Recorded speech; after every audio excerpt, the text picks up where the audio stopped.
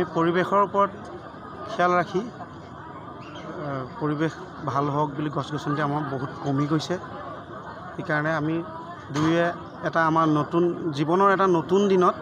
আমি সেই লক্ষ্য ৰাখি প্ৰত্যেককে যিমানখিনি পাৰিছোঁ এটা পুলি ৰোপণ কৰি তেওঁলোকে লালন পালন কৰি পৰিৱেশটো ভাল কৰক বুলি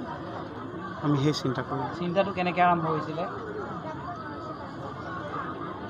যিহেতু গছ গছনিৰ অভাৱ হৈ আহিছে আৰু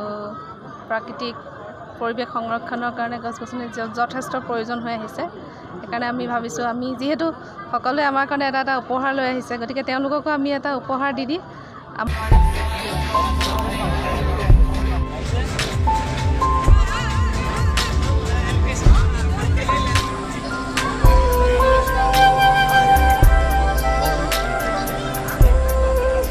আপুনি এই বিবাহ অনুষ্ঠানলৈ আহিলে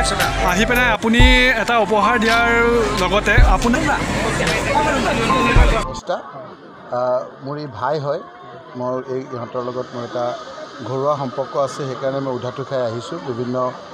কাম কাজ কাটি কৰি থৈ এই পৰিৱেশত আজি সকলো আহিছে আহি এই যিটো এটা আমাৰ অসমীয়া এটা সংস্কৃতি অসমীয়া কালচাৰ এইটো এটা সামাজিকভাৱে ৰিকগনিশ্যনৰ কাৰণে যিটো পাতিছে এইটোত আৰু সকলোৱে যেনেধৰণে আজি সহযোগ কৰিছে এই কথা বতৰাবিলাকে সমাজৰ আমাৰ যিবিলাক সংস্কৃতি কালচাৰ আছে সেইবিলাক আৰু সুদৃঢ় কৰিব মই তেওঁলোকলৈ শুভেচ্ছা জ্ঞাপন কৰিছোঁ আৰু অভিনন্দন জ্ঞাপন কৰিছোঁ। মানে বতৰটো এনেকুৱা যে গছপুলিটো ৰুলে এই সময়ত জীয়াই থাকে বহুতৰ আপোনাৰ হ'ল কি গছপুলি ৰুলে জীয়াই থকাটো সকলোতকৈ ডাঙৰ কথা কিমান ৰুলে আৰু কিমান জীয়াই থাকে সেইটো বেছি গুৰুত্বপূৰ্ণ গতিকে এই সময়খিনি তেওঁলোকে গছপুলি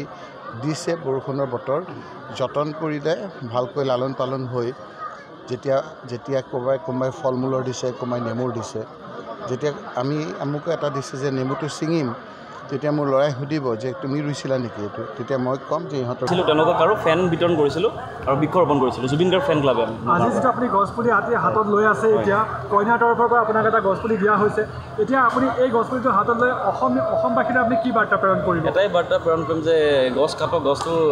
আমাৰ কাঠৰ কাৰণে গছ লাগিব বা কিবা কাৰণে কিন্তু গছখিনি এনেকুৱাকৈ ৰোপণ কৰিব লাগিব যাতে আমাৰ যিটো গ্ল'বেল ৱাৰ্মিং হৈ আছে সেইটোৰ পৰা যাতে আমি পৃথিৱীখনক বচাব পাৰোঁ।